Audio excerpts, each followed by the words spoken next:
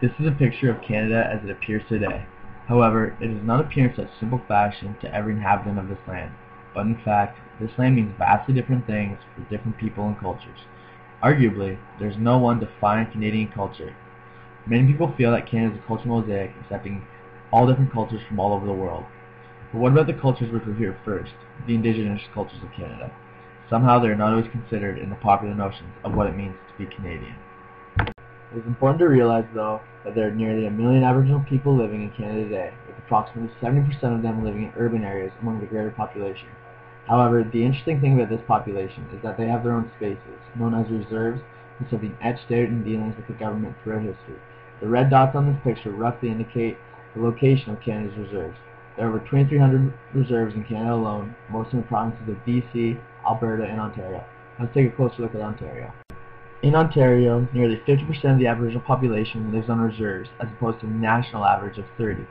Although reserves place Native people in a position of disadvantage in terms of available resources, it is important to recognize the ability they have to keep the culture of Ontario's 126 bands alive. Ultimately, instead of thinking of only Ontario's colonial roots in Britain, the histories of Aboriginal cultures, such as that of the Anishinaabe, Tamagama Ojibwe, Mohawk, Iroquois, and many more should also be considered. This final flag is that of the Iroquois Confederacy and is based on the Hiawatha Wampum Belt, which was a symbol of peace when they and their enemies would put down their arms in battle. The Hiawatha people were once part of a much larger group known as the Mississaugas of Mud Lake, Scugog Lake, and Rice Lake.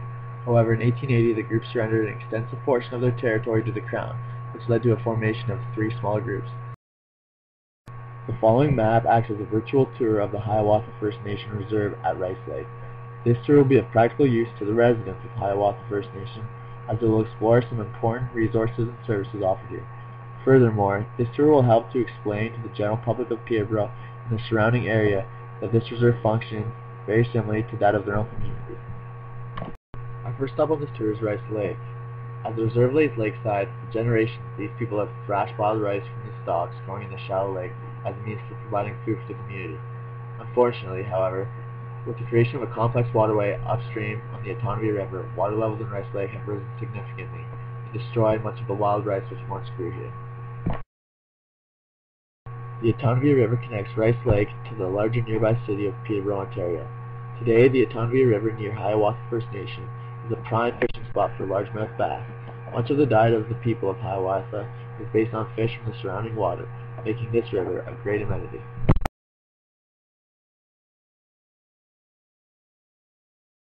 Our next stop is the Hiawatha First Nation Cemetery. Described by these people as a beautiful country cemetery, this place holds significant emotional value to the community, as beloved residents of the reserve are buried here.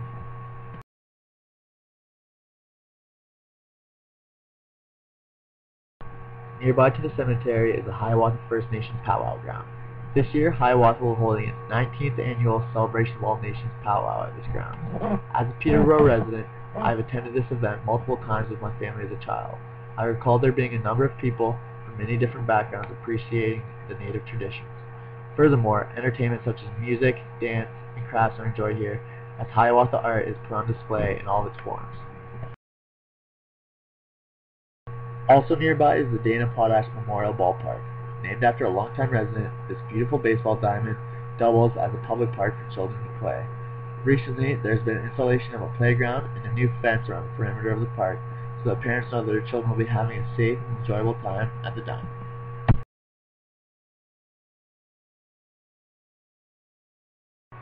Across the reserve is the Hiawatha Administration Office. There are a wide variety of services offered by the Administration Office, which helps hold the community at Hiawatha together. For example, residents can come here with inquiries about membership, such as obtaining a status card, snow removal requests, and organizing public events at the reserve. The office also has an employment and training service which helps people prepare resumes, search for jobs, and provide funding for skills training if possible. Among all other services offered by the administration, the police also operate out of this office and settle any kinds of matters on reserve which concern the residents. Seen here is the Hiawatha Life Center. The Life Center is home to health and social programs for Hiawatha First Nation, the community's daycare, as well as showcasing the War Memorial Monument to honor those community members who served. It also houses the Elders Room, where community elders can come and sit, meet, and relax in a comfortable setting.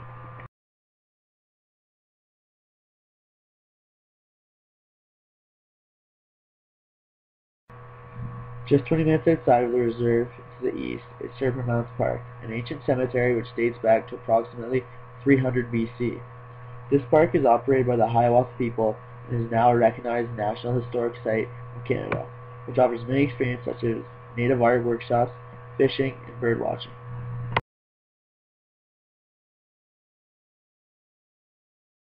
This concludes our tour of Hiawatha First Nation. I hope that this tour has been effective in explaining the fundamentals of the Hiawatha First Nation and educating the public on how much this reserve and other reserves in Canada have to offer.